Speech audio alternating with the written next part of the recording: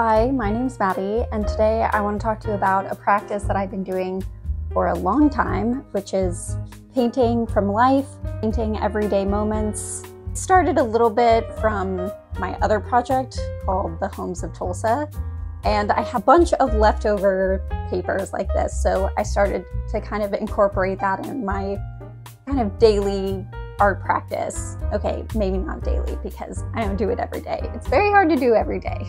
But incorporating into kind of my sketchbook work and exploring a different way of working, which I normally do like pen and watercolor, but a lot of this is kind of leaning into just watercolor, just based off the paper and its consistency and texture. So I have my pile of watercolor little papers that I've developed over, I think this is about a year.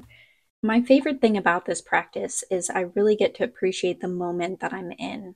I get to take the time to just sit and paint, and that's all I have to do. Just concentrate on painting for, 5, 10, 15, 20 minutes. Like these paintings I did in New Mexico. This one I did on the mountain after hiking. This one's from a garden here in town in Tulsa, and I really wanted to capture this beautiful light. And I stood for like 5 minutes just to capture this. I like to drive different places and park and find different spots, explore. And you don't have to go very far to do these. Like this is a house in my neighborhood, and I just sat down and did this drawing for, a few minutes and just really taking the time. Stop and pause and appreciate this moment. Like this, I wanted to capture the sunset light right when it was hitting. Here is tulips at the botanical garden and kind of capturing that. I did a much bigger scene of this later. Here's for when I took a trip to my friend's lake house.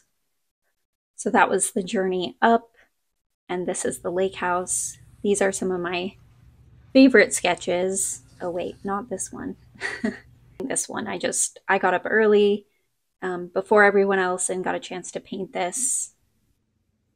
This one was fun because I did it on the overpass and really got to experiment with some masking fluid. This is the masking fluid I used, and it's a bit hard to get off of the paper, I think, without like rubber eraser to kind of help. So you kind of need some strong fingernails to help you. This is an incomplete one I did at an airport, but see, you don't need to finish everything as well, contrary to what they tell you.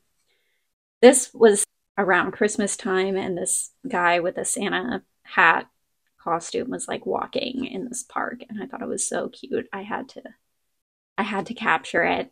And these are just a few more of scenes from my neighborhood.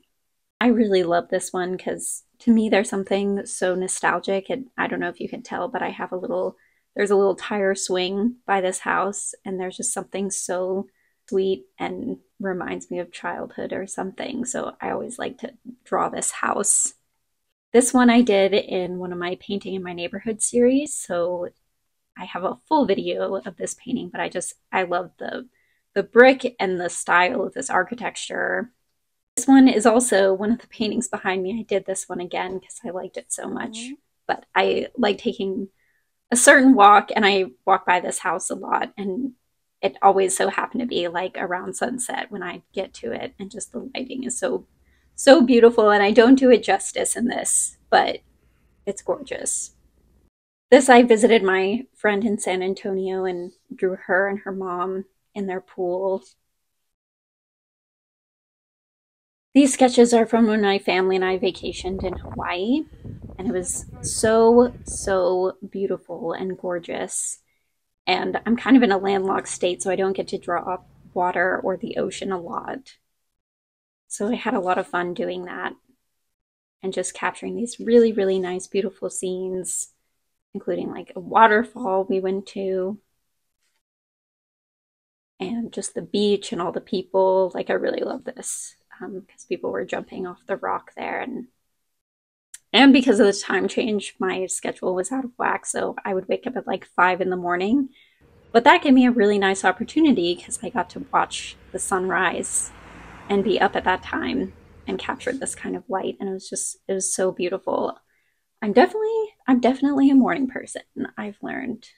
And I always like to go to bars or coffee, capturing people working. I really like the architecture and getting all the wood beams.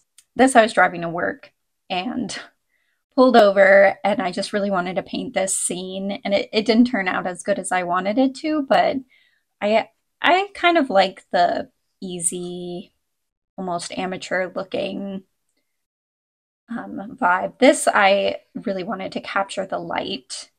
It was like right at sunset and it was just turning, and by the time I finished, like this lighting was totally different. And I still did some more pen drawings. This was when I went to DC, actually, a coffee shop there. This was from the fall. I really want to get the trees, and it was really foggy out, so I tried to kind of capture that lighting and that fog look. I did a whole video about this one. This is like the butterfly garden. I want to check that out. This is actually from the Getty. I went to a conference there, and then I got food poisoning afterwards. But I really enjoyed making this one, and I just have such fond memories of the Getty. So these are a few of the sketches that I've kind of started working on. I don't know what I'm going to do with all of them, just kind of splayed out. Normally I like working in the sketchbook, but I liked the concept of this, and I had the extra paper, so I thought I would do something more with it.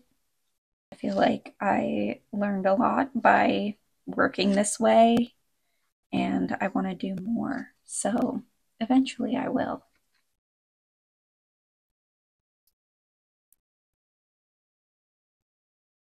So after watching that, I hope you took something out of it and enjoyed my work, and maybe it inspired you to start your own practice of creating this.